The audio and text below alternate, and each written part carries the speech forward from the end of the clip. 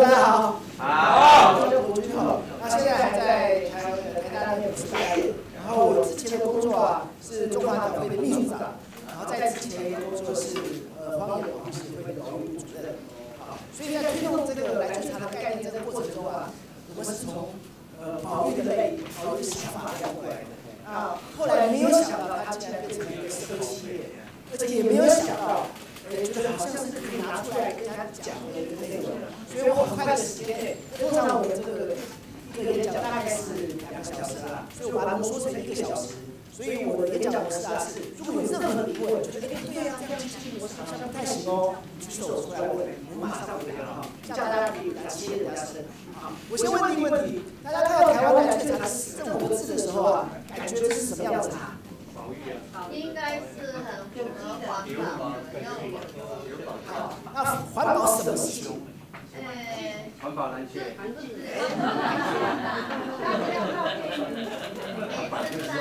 OK， 好，不错。我来跟大家讲一下当时提出来要来追查这样的这5个字概念的时候并不是单纯要保育单一物种。为什么那么说看过台湾来就举手这样讲。这么多人看过，干嘛要保育它？它是3级保育动物。可是我们当时出现这个名字的时候，概念只有一件事情，我们很不希望一个产品，我们很不希望一个产品它贴上有机标志之后它只是单一产品对人体、对身体的保护而已。我们很希望是它贴上一个标志，是整个环境的保护。说我今天来确查这个保育某一个地方在推动生态猪。意思就是说，我们很不希望现在就是很多的有机标示嘛，消费者看到说我要喝这个东西，我要吃这个菜，是因为我希望要吃到营养，这样单纯而已。我们想要推出的概念是整个环境的。好，来，意思就是说，来，这是我们宗旨我们宗旨最关键的就是第一个就是推动平林单行营养茶，就是我们全部都是平林单的茶叶。我们希望推动成为一个无农药的生态村。好，那各位如果说是有在学所谓的生态村这个理念的这种脉络的，相信就会想到说，生态村它好像要牵涉到碳足迹啦、摇篮到摇篮，那些都太深了。我觉得我们不要，我们就跟我们的伙伴说，我们只要做的一件事情就是无农药，因为没有农药听得懂。我们的伙伴听得懂，没有农药没有化肥，这概念是听得懂的。所以我只抓一件事情，叫做无农药的生态村，不同于所谓的有机产品的身体保护，我们希望的是整个环境上的保护。第二件事情是更关键，就是通过教育，我们一直在办理小旅行的活动那去年总共办了好像没有记错是40几场。那我们希望是通过教育，希望是消费者来参加我们的小旅行，而且关键是参加的伙伴不是我们来带，是我们去。我们就是一个培力当地的茶农去来带去解说他的家乡，是让他对他自己的山村的文化一定认同。天下杂志有一本书有一期有提到，就是说，当一个农业他在自己耕种，然后做出一个有机的产品，他对社会的影响那个时候是第一。可是有一天，如果他对于早上可以种茶，下午他可以解说他的家，当他变成一个服务业的时候，他的影响力就是37倍。意思就是说，我们希望他可以早上种茶，下午去讲解他的家乡。这个讲解家乡的过程，我知道各位应该有听过叫半农半 X 吧？听过吗？就是这个概念，就希望他除了种茶之外，他还可以讲述他的家乡。第三个事情是我们希望去引领一件事情，就是生态跟农业的茶叶风潮。因为过去我是荒野保护协会流程两会。10年前说实在真的是这样10年前当时我们在推动保育理念的时候，农业跟保育是冲突的，大家应该知道就是我那个时候在做就是硕班的时候，那个时候在写一个论文在讲神木村的土石流，神木村跟南投的神木村，南投的神木村土石流发生的情况被检讨出很多种可能，其中有可能就是居住在神木村当地居民种高山蔬菜这件事情。就高山蔬菜把地表挖开，然后种植。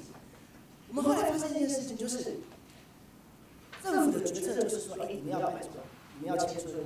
可是各位有没有想过，当地的居民在这里留下存活在那边已经5、6代了，那是他们的家。当如果我们要求一个人把所谓的给家乡想象家去把它抽离，这样的政策是不对的。所以是不是有其他的原因？好，我们就提出了一种叫做没有农药变化肥，它背后的脉络实际上是一个平台。我举例来说，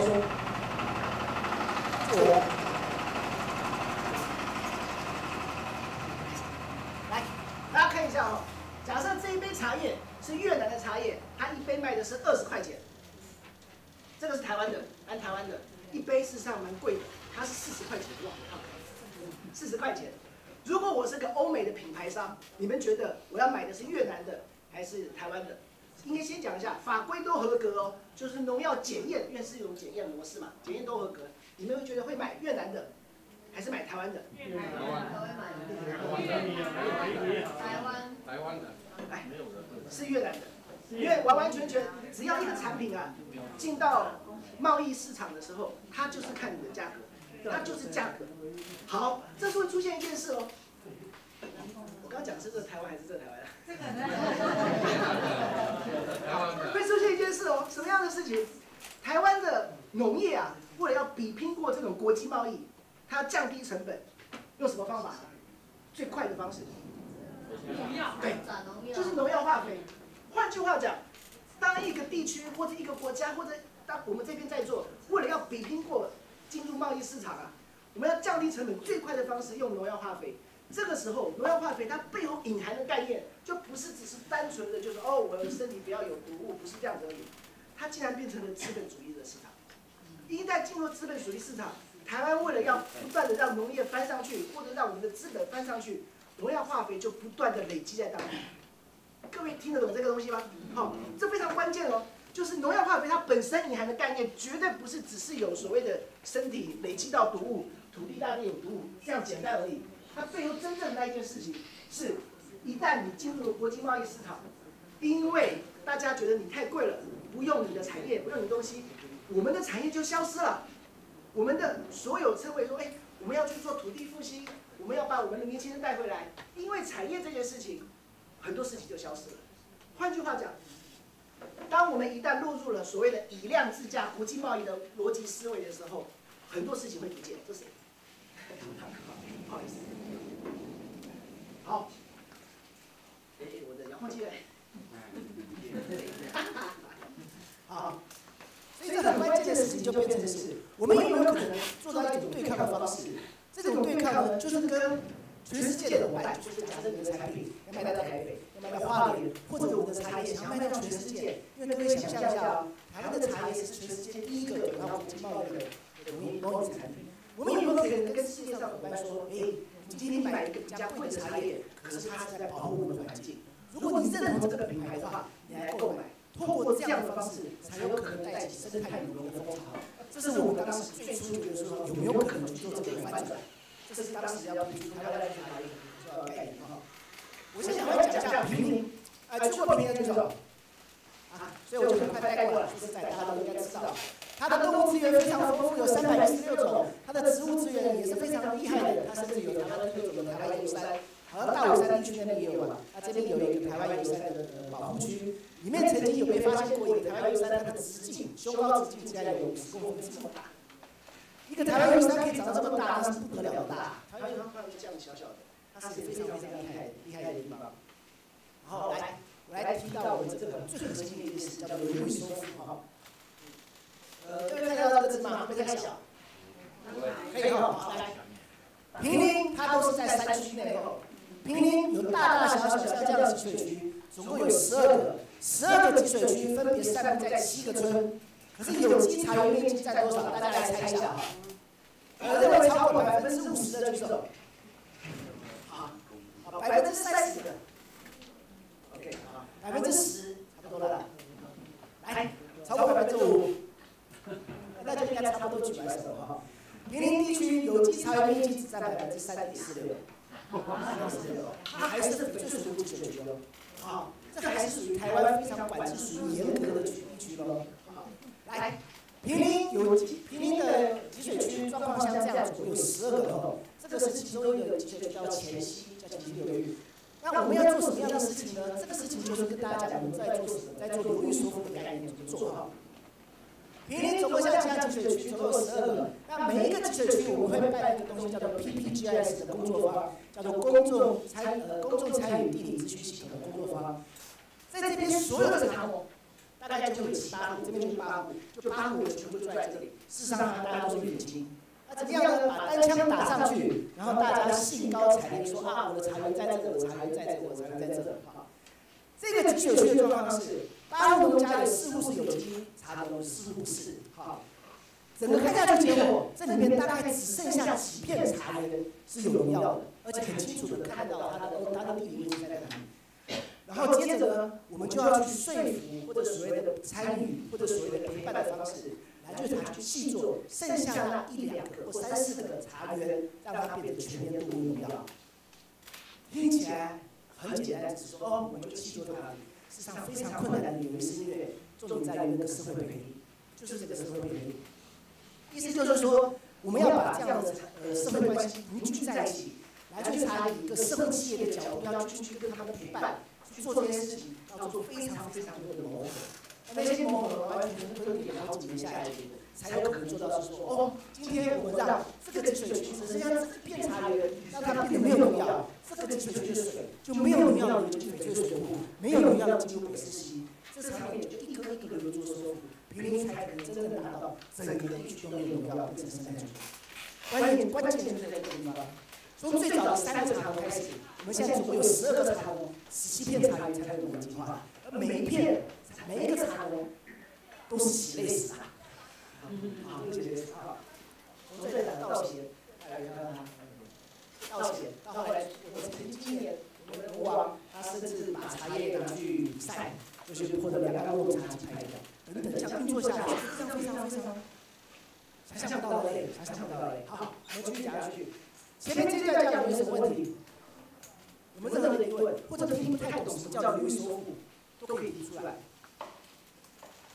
这个流域收复它是有点深哦，可是问题是它很实实在在就是我们这里面最关键的一件事情，就是一个流域一个流域里面的茶园一片一片来细做，让它没有农药进到翡翠水库，这个时候整个流域才可以变得没有农药，一片一片来，而不同于所谓的政府的推动的方式，就是你要申请有机认证，自己一片一片整个茶园可是散着。我希望它是一种叫做非法基础。流域收复啊，是。它刚好在源头，它只有它不做有机的话，后面要做有用吗？好来，如果是你在下游，应该基本上没有。来，政府法规申请有机认证，它有一个很严格的标准。最大的一件事情就是每一个茶园或者每一个稻田，它要间隔6公尺。这个各位如果在申请有机知道哈，要不然它就必须要有个屏障，然后它要验3件事情，一个就是土。一个是植物本身，另外一个是你的包装厂必须要做有机认证，这个时候你才可以拿到有机标。好，我很快的跳开讲一段事，大概只有2分钟哈。就是台湾的有机进在推动的过程中啊，有非常多的农友是不喜欢的，甚至我们有茶农就是退出有机班，跑来到我们这里，为什么？他就说不爽这种在做有机。我说为什么呢？因为是这样，好关键的一件事，是我申请有机认证了，可是如果没有通来跟他买的时候啊。它的有机卖不出去了，就完一切就是当你做很好的农业的时候，没有商推出去是没有用的。所以他说我做有机，没有人来买他的茶，他干脆扎到我们的品牌里，所以我们有点要挖他墙角，不好意思。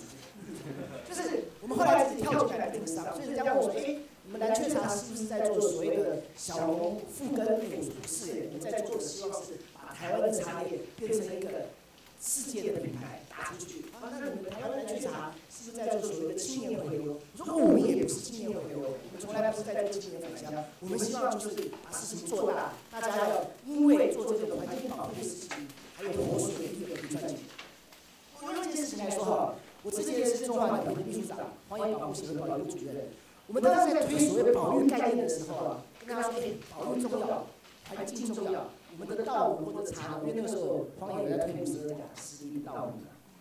好，在推的过程中，那些稻农说：“我们了解。”可是这些理念跟他的生活切入没有很直接脉络的时候，会无感。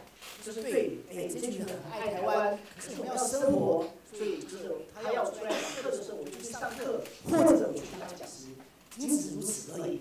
可是有一天，当一个组织他说：“你来做没有农药的茶叶，你来做没有农药的稻米，然后呢，这个品牌是你的，你甚至叫我们变成股东，哦，那就不一样了。他原来发现说，原来我做的稻米啊，我做的茶叶，我做的蔬菜是他的品牌，他就很认真的做，他卖的越好，赚的会更多，他就越开心。我以我们茶叶来说好了，刚刚阿里巴巴红茶我在旁边听，说一斤红茶是2000、3000吧，对，2、3千。我们的包种茶，包种哦，我们出去一斤是4900，一斤4900。好，这个价格我很坚持不要让它压起来，很大的原因是，过去以来啊，台湾的茶农，因为我们台湾茶农所最就是口述访谈嘛，就是我们的茶农10年前、10年后啊，他被收茶的价格是没有变的。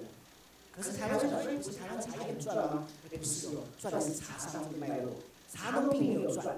所以曾经有一次啊，我们就因为收茶的模式、收茶价格，我们叫做社区参与式定价模式，就是我们是也是我们的伙伴，就是我们的茶农之一。他说：“我今年要价格，要收茶这个不能太便宜，要高一点。”说好，那我们加多少？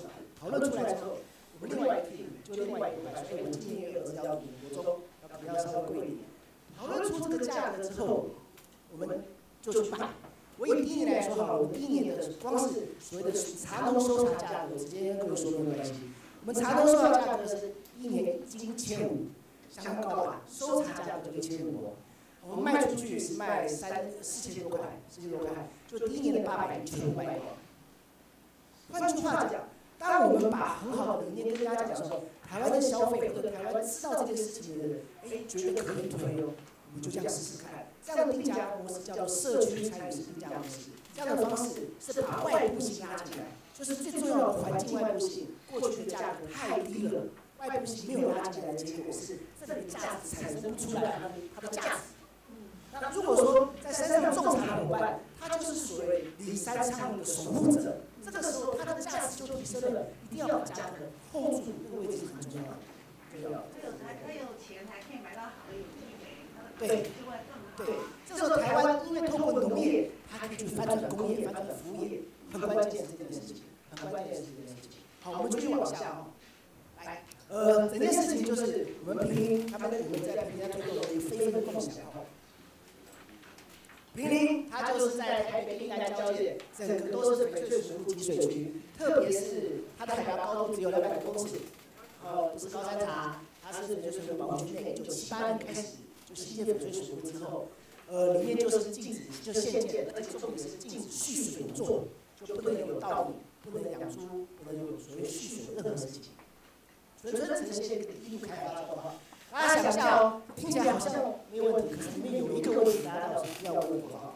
好，茶呢也是平林最重要的产业，它也是北部茶乡的发源地。这边的平林的伙伴啊，大部分都是从安溪过来的，所以这边的茶叶的脉络是武夷岩茶，跟阿里曼稍微不太一样，那另外一个就是北包种南乌龙这个概念奠定了北部茶叶基础，所以我们那边做的是轻发酵茶叶，它重点是说它的花香。以及因为地理的关系啊，它的做茶技术、做茶方法是一条龙，这就很关键了。跟大家说一下，什么叫一条龙？中南部的茶，很多你们喝到的，比如说日月老茶厂，或者是日东红茶，就是南投这边的，通常是茶农种茶，种完茶之后交给工厂去炒茶，所以炒茶的关键就是那个炒茶师就是关键。平林不是哦，平林是怎样？对。平林因为当时早年地理的关系啊，就是我住在这里，你下一个村庄住好远好远山上，我要下到平街上要非常远，所以它就会出现了所谓制茶一条龙。平林它会种茶，平林茶农不但会种茶，它会炒茶，会烘茶，会慢焙，会冰焙。晚上的时候，它甚至可以把茶叶20-30个小时做好之后，它就直接做出一个可以喝的茶叶。换句话讲，大家要想到一件事，在工业技术的脉络上啊，它拥有最后到制程，这个时候它有所谓的这个产品的发言权，这个就不一样哦。各位如果今天在做稻米，应该比较多是做稻米吧，是吧？好，没关系，就是你们如果有掌握最后一项技术的时候，你们事实上都有所谓的产品发言权。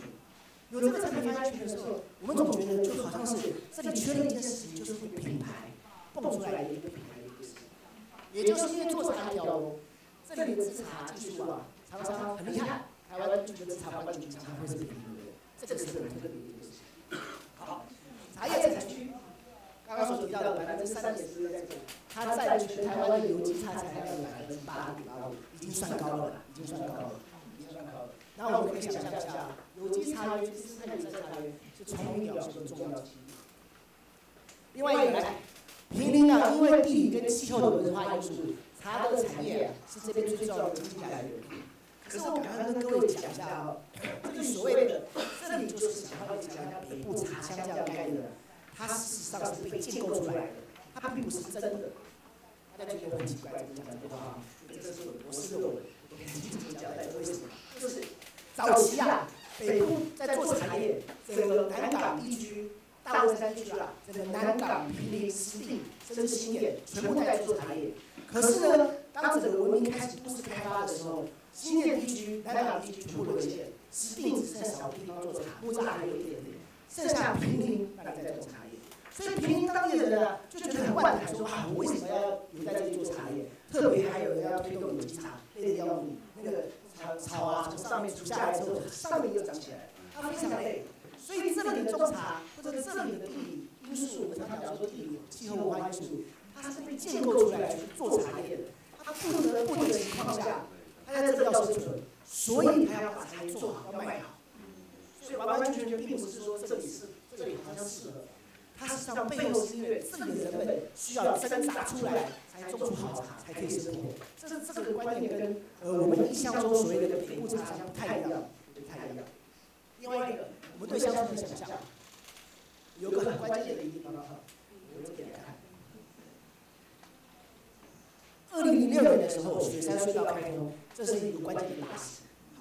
2006年那一年哦，坪林地区举办了在台湾没有公投法的情况下的第一次地方公投。当地的居民有6000多人，6000多人说：“你这边盖了这么大的高速公路，大家看一下，这么大的高速公路，坪林就在这下面而已，坪林就市集最重要的正在下面。这么大的高速公路，可是竟然不能有交流道，不能有交流道。”他非常生气，说盖了高速公路可是没有交流道。可是没有办法，用环境影响评估法通过是不能有交流道的，然后影响水源。当地居民抗争，去了行政院，去了环保署，去了县政府去抗争，说我们一定要交流道，不然你抗争到底不得了。结果后来是环保署长下台，然后接着这边就出现交流道。所以那次地方公投啊，你看啊，地方公投是个民意，可是我们的专业法规是不能有交流道，交流道会破坏环境。这时候结果是当地民意压过所谓的专业，盖了交流道。可是万没有想到发生一件想象不到的事情。希望有交流道是因为希望有更多的游客下来，因为以前啊没有高速公路的时候，大家到花莲宜兰就一定会经过坪林台北市，对坪林公路，我们会喝茶吃茶叶蛋，最起码上厕所会下来消费，这是很重要的所谓的奉茶经济的一个来源。盖了交流道之后，他们觉得，最起码会有人下来啊。万没有想到啊，不但没有更多的人下来，结果是把里面的更多的人带走。因为我只要20分钟就可以到台北，20分钟到宜兰，大家全部去台北上班了。所以现在的居住人口是当时2014年统计出来的居住人口，是2006年的一半，现在只是3000多人，叫做法定居住人口。事实上，真在里面的人可能更少，意思就是说，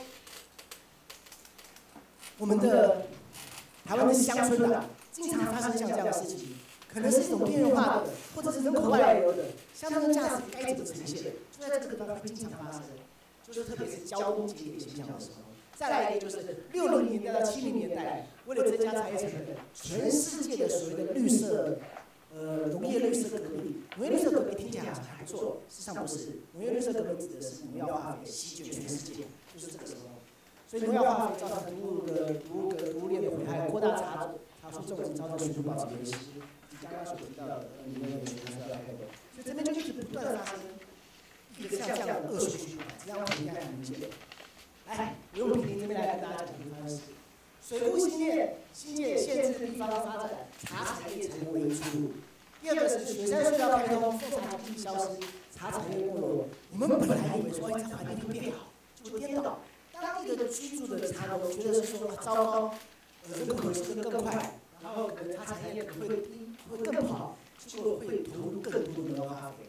因为在2014年，雪山隧道大概开期间之后，人口流失之后，水库优氧化的情况更严重，水库优氧化的情况更严重，意思就是农药化肥进入更多。结果惯性农法更是生态的茶园的生态失衡，以及化肥投入更多，农药化肥投入更多，以量制价的逻辑主导，完完全全就是农药化肥进来，然后造成这样的循环。换句话说，我们在这样的生产生态生态中，怎么样去达到契机？我们想到的方式，竟然是建立品牌，是命令，是命令。我们当时定义叫台湾蓝雀茶哈，一方面是因为过去是在农会的背景，可是比较关键的一件事啊，它有一个叫做生态习性，叫做潮边帮手的这部分。台湾蓝雀啊，就是他们夫妻结婚之后。他们的叔叔伯伯会一起照顾他的下一代，他非常像台湾的山村。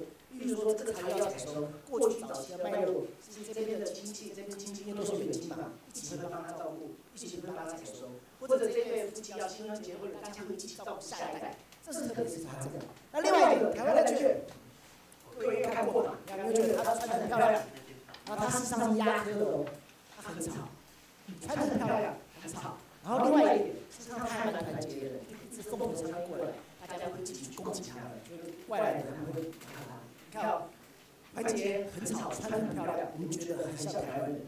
哎，所以很好，这个评价台湾人。我们曾经有想过，台湾这个命名很重要，可以命名的时候，他过关。我就觉得很奇怪，那台湾人过关很重要。大陆会不会打呀？哎，大陆我也申请。我再跟你讲大陆史，大陆史一个讲。它是一个地名啊，它怎么可以申请过？可是就是我也觉得很奇怪。哎，另外一个就是台湾蓝雀茶这个名字啊，就是各位如果要在建立品牌的时候，命名啊好关键，就是名字取得好是关键，所以各位要去想一下。各位有没有听过石斛蜜？有。也是我命名。还挂在我这里。因为平常本来我们那个团队就是我的好朋友一个，他是皮科大的伙伴，他在做石斛调查，然后他那个时候就苦于没有研究经费，那我在做这个茶叶嘛，大家就有一个工作坊的讨论，说要不要来跟我们一样卖东西，然后还可以扩充自己的研究经费，让当地经济也起来。好，苗栗伙伴想到一个，你们觉得可不可以？就是他们想要卖石斛鸡，因为石斛会投资鸡吧。可是我一听就说不行啊，石斛鸡不卖啊，绝对不卖。那个画面就很好看，一只猫然后去咬一只鸡，从家里走出来，反正就觉得农家很生气。后来我就说，旁边的种稻该种石斛蜜。后来我们用石斛蜜，就是蓝雀茶这样概念，这个复制过去，那石斛蜜现在还不错，就是用这样的概念，可以去跑到当地一个物种，或者借由一个物种的名称去跑进生态。这个时候，台湾的品牌价值拉起来。台湾的品牌价值啊，iPhone 嘛，对。关这都老。没关系，记啊。好，假设这台 iPhone 品牌这么重要的原因是在于哪里？今天台湾的代工厂，这里有没有人是做 iPhone 的？没有。他这几天讲，他这有演讲就有想到没有？台湾的代工厂做一个 iPhone，卖一支获利率是0.7%啊。因为它就是用所谓的代工厂嘛，我大量制造生产过程中，我卖一支它有获利，但是它获得的毛利很低。那能做到的事情就是越来越多的量，卖得越好，越赚。台湾就是这样。可是如果说你是苹果公司，你卖了一支啊，35%的获利率。所以品牌之重要就在于是说，我们如果可以把品牌留下来，各位，我们在台湾农业的技术绝对是世界顶尖，只是我们还没把品牌化冲出去。如果我们可以冲出去，它有它意义的价值，那是完全不一样的能量。可是我有问题，因为你刚刚讲到说，你们总共就是才只有占3.85，那就像你刚刚讲的3.46。啊，那你刚刚讲到说你们的收购已经是14,000多块。收是这样，卖出去。对。那如果是这样的话，那理论上应该所有的茶农都奔向你们。好，来发生过这个事情。对啊。因为我们的收茶价格高啊。就我们有很多茶农是从其他班的进来，那我会出现一个很小心的状况啊。任何一个农业脉络一定有大咖，有一天平林农会的理事长通过方法要找我，那时候我就吓到，那我学弟就跟我说：“哎，学长，那个农会要找你去，要不要带球棒？”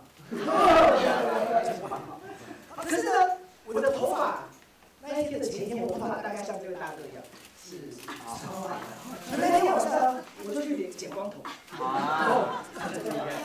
你要有一个堂长，我跟人家谈事情。你这是伪装的。然后我就那里跳着嘛，戴帽子，一坐下来换一个，哎呦，怎么来一个光头？那我们为什么要这么做？就是我跟各位理事长说，就是这个收藏价格是必须的，原因就是在于10年前、10年后，农的收藏、被商的收藏价格没有变，赚的是商。现在把外部性加进来，才有可能把这个价值带起来，这是整个平民的价值提升。那理事长听得懂，他就说好，话锋一转，就说好，那我们一起把产品定下来。那我来评主要让人家看过的。好，来，我们再继续讲，因为时间不多，剩10分钟。我们接下来去深入了解生态与茶的关系，包括蛇、鸟、昆虫、猪类，然后去发展所谓的环境课程的教案。我们当年很自豪的说是台湾第一个理财教案，可是我觉得还是不够，还是需要环境教案来谦虚一点。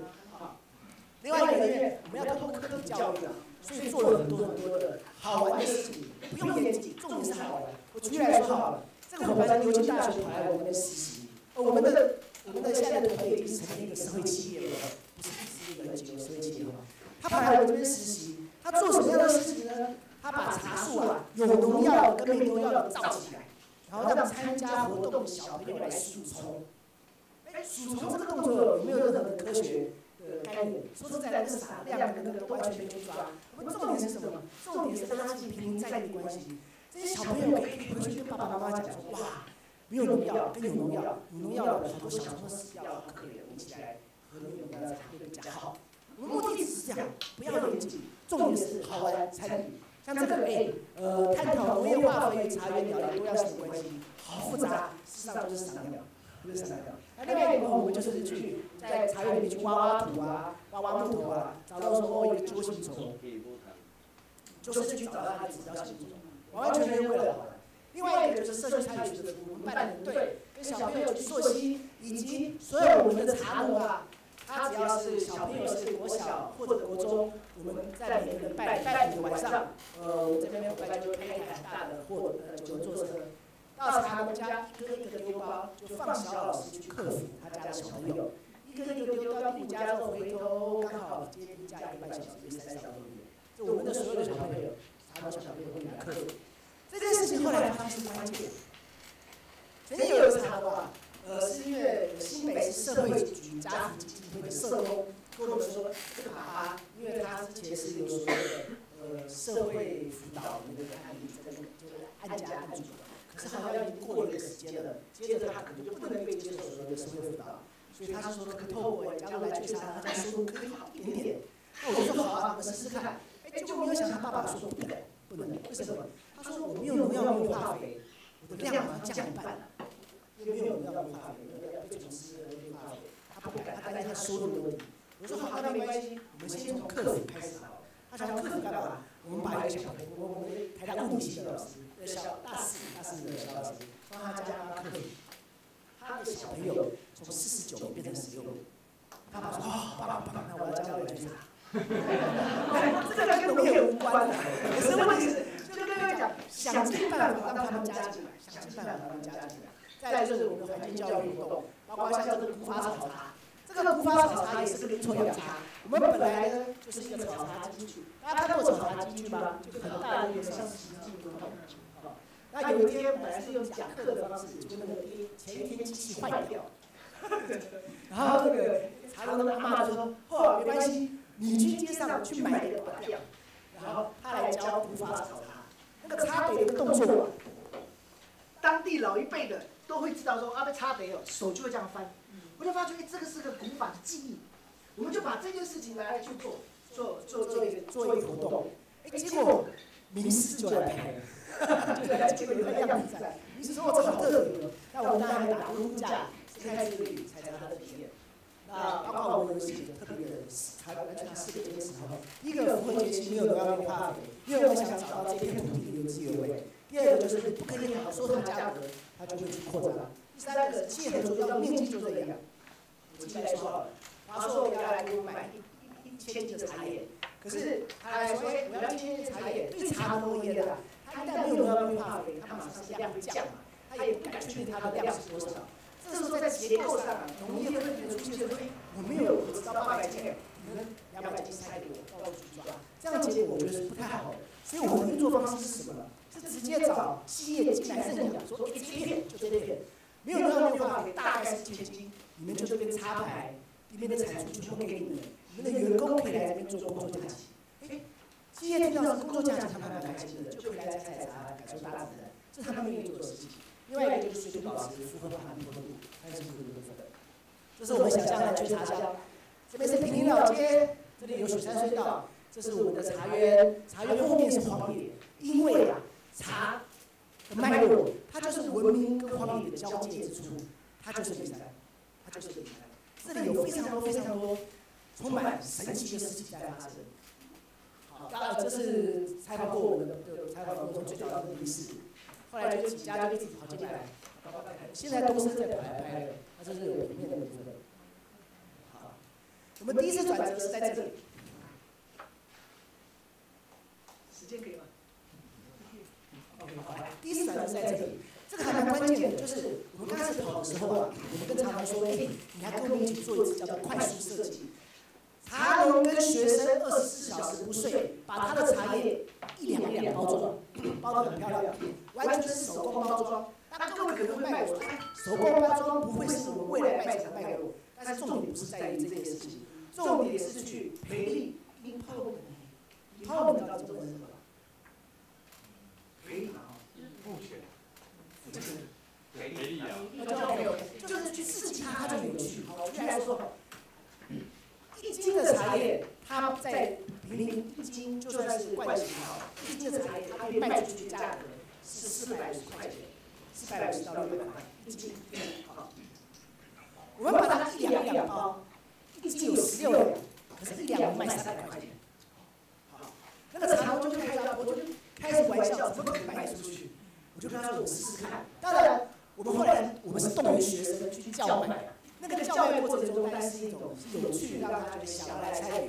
可是重点是在于，我们1小时之内这3组全部卖光，1小时之内。换句话，他的茶叶1斤突然之间变4800，那想下来讲，1斤变4800，从400元变4800。关键只是要我们的茶农参与。我再回头就是回来载着他回到平山上的时候，道歉，这边团长道歉，他就跟我说，几乎是有点哽咽的跟我说。他不敢相信他的茶叶在这个地方现在卖出这个价格，我就跟他讲说，你在山上种没有农药的茶叶的时候，参与这样文说的概念，你就是里山的守护者，这个时候才是你价值。目的是什么？目的是让茶农他回头去跟他的亲戚邻居说，茶叶好像这样卖是可以的，让大家来参与来去茶。这是我们第一次很大的一个关，第一次转折点，就是通过这样的快速，就是所谓的快速设计这样的行销，让他发现原来他的产品有这么高的价值。这么高的价值。请问一个问题啊，就是说那时候的1斤你是买1斤1500的茶干嘛，对不对？不是，就是茶干，对，茶农直接下来做。是，我的问题比较快速了。好，请说。因为你卖到4800，就是因为透过小包装1两装、2两装，对不对？然后你的真的买的客户应该不是喝茶很正啊，年轻人送礼的嘛，是这样吗？是送礼的，没错嘛哈。所以就表示说，你是因为这样变成1斤这样4800，小包装，那我懂，谢谢。我继续下去。第二次是也是另外一个大的关键。第二次我们出现了自己的对自己开的一个 slogan， 叫做“谈商让利，茶农让利”。因为在这几次活动之后就有一个台商跑来，有一个大陆的台商跑来，他订了800斤的茶叶，而且跟我们3个茶农都坐下来谈。他说：“你们做的东西不错，有概念，未来绝对是个市场。我跟你们订茶叶800斤。”可是因为那个时候我们卖的都不是学商的，我们大概是茶农是学农，我是学环境保护，所以我们就出来说：“好啊，很棒！我们做的事情有人支持，大家一起来种吧。”2月下定，4、5月的时候，我一直有坚持但是价格都还没有谈妥，可是我很硬，觉得不行，不能讲。然后他就人间蒸发。好，然后我赶快问我的律师朋友，就学长，怎么办？我们该怎么做？他就跟我说，因为那个意思表示达成一定可以在法律上去追讨回来，就是有一定的过程可以追讨回来。可是大概都会3、4年甚至以上。然后我就想说，与其花这3、4年，倒不如干脆把这个茶叶顶下来。所以后来我就用学生贷款200万，把当时的茶叶买下来。所以才变成了一个社会企业。我们的公司名称，因为我今天没看，我们公司名称就叫做800斤，就是800斤，就是这样，我们一定要汲取教训。我们很浪漫的去想把农业种回来，可是如果完全不懂得怎么去卖，不懂商这件事情啊，进入市场是很可怕的。因为有一天啊，我们的茶叶出去比拼的是谁？我们的茶叶出去要跟天人茶比，我们是要去跟立顿红茶比。就是一旦进到架上的时候，你的价格或者你的品质没办法跟这些茶叶拼跳两升的时候，都谈不上叫做我们要去打下一个品质，不太可能。所以一定要用方式去。所以我就觉得好，我们就把它撑下来。就出现了台商让利，台湾让利。今天我们既然做台商，我们如果把商业这个利润可以让给农，台商让利给农，农就可以把利把它达成，因为它是整个社会结构。很多的时候，我们想说，农业好像要侵蚀我们的大自然环境，实际上不是的，是因为整个经济结构的关系，台商在这里愿意把利润让出来的时候，农才可以把利润还给大自然，把土地还给大自然。好，从最早我们包茶非常的简单，从一个铝箔包贴个贴纸，后来就是出现了这个所谓的铁盒，到后来我们现在就会有9种茶品，因为你不能说环境保护很重要，你只有黑种。文山包种茶，让它喝的威力，所以我们现在已经9种茶出来，一个一个出来，17片茶叶，以及我们现在把我们的主视觉抓出来，我们很希望找到过去的文化背景。坪林过去是有水稻的，坪林过去它还有种橘子的，等等，我们把它找回来。现在我们最新的报告是什么？你看到这个照片亮出来，心里还蛮感激的，对吧？这个蹲点蹲了好几年，还休学了，弄这个东西。因为那个不休息更没办法做好。好，来，整件事情，我们的社会企业在讲3件事情。第一个就是上游的部分，我们怎么做到流域收复？就是这个村落怎么样形成，就是收复这个流域。再来一个就是商业，我们怎么样把收下来茶叶去卖？另外一个就像食物一样，我们希望把它可以变复制，因为台湾的农业绝对是未来台湾的强项，绝对是未来的强项。好，我们认为采茶。弯腰很累嘛，我们带活动，台北市这样，弯腰就20分钟就该叫了。可是山上的伙伴，他们是采茶采1天的，就非常累。我们认为这是对土地谦卑、弯腰鞠躬的，所谓弯腰护理的哲学，弯腰护理的一个文学，结合生态地景、文学生态。好，这是我们第一个茶的道歉，刚刚所提到的道歉，这是他的坚持，就是虽然说要开通了之后，但等等还是在继续坚持他的收采1心2意。1心2意啊，实际上做的是红茶，各位知道，真正做绿茶或者包种茶，并不是1心2意，这个被标被广告误导。我们就是想象是一个社会企业找到自然环境跟地域经济的结合，然后另外一个就是说的是形成这个形成。这个我们团队在做的事情，整个团队本来有实习生进来，可是后来我发现进入商业的脉络，用实习生是无法看出成本的。所以现在就是完全换过血，就是专职。我现在4个专职。从是经营这个品牌的意思吗？对。所以你们现在就是800斤的这个公司，收购这些，然后细做，完全细做，甚至有茶农女儿，其中一个人跑到我们的台北那边变成我们专职。现在这样12个茶农这样子，1年的产量，我们1年是1400斤，从第1年的800斤全部卖光，第2年900多斤，今年是1400斤。然后明天已经有单了，所以还蛮开心的。那你们的量真的很大，因为从800到1400。对，我们慢慢这样做起来。好，从我们还去摆摊、农市集，然后我们有去才做所谓的导览深度小旅行，然后我们也对内部召开了10年纲领，就是我们10年下来做什么事情，绝对不是就是简简单单1、2年而已。我们希望可以从看到10年，然后包括我们的培力，做人的培力，包括找出茶学自工体系，一个小老师是我们的自工体系。然后包括我们产品设计等等，这是我们希望在推动的。这个是坪林国小，坪林国小的毕业典礼，校长就跟我们说，他希望他的小朋友可以来采茶，然后毕业典礼当天奉茶4场，然后他中间还要去做茶做2天嘛，所以就在我们那边做，然后很开心，有个毕业典礼。另外一个就是我们来这茶第1次在淡水摆摊，当天下大雨，1包茶都没有卖出去。那个时候心想，哇塞，大家赶快贷款，该怎么办？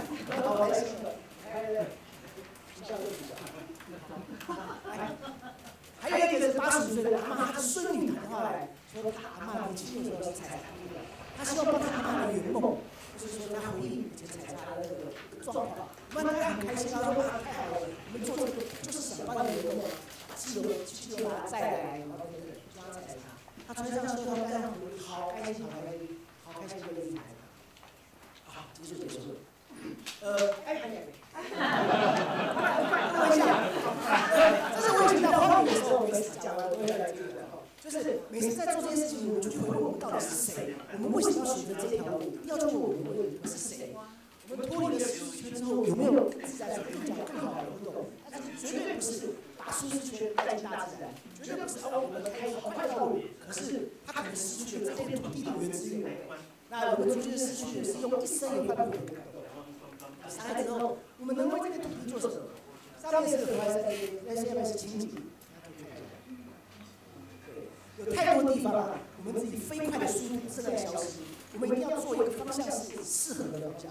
那特别是对台湾这片土地而言，我们时间序列很末的，很后面的一个末端。好，特别是我们常常讲爱台湾，可是我们不能口口声声说爱一个人，可是还不断的受到伤害。环境这条路可以做的事情非常多，最重要的事情去影响下来。这片土地需要我们温柔而勇敢的保护它。农，它不是技术，它绝对不是技术，我认为它是一种信念跟态度。特别是这边的茶农，平原茶农，种茶种了6代甚至到8代人，我们就一届学生进来这里，我觉得我们要尊重他的方式。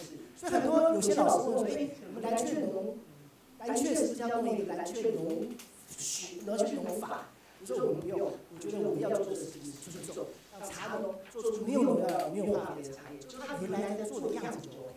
那甚至它是一种用生命去陪伴春夏秋冬的态度。有时候天气很好，有时候天气不好，完完全全就是真正的看天吃饭。特别是有机、没有农药、环境友善的时候，它是一种为君国、成民之心的信念。好，谢谢。